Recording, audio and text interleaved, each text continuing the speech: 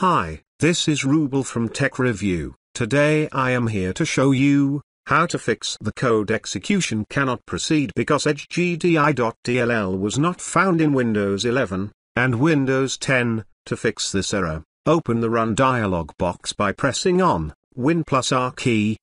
Type %window%. Click on OK. Scroll down, and find a folder, which name is syswow64. Double-click on it.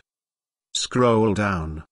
Copy any .dll file and paste in the same directory.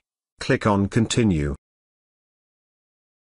Now rename it by edgegdi.dll.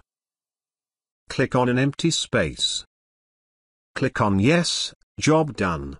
Thanks for watching this video. Hope you like this. Please do subscribe to my channel. Also give a like please. Take care.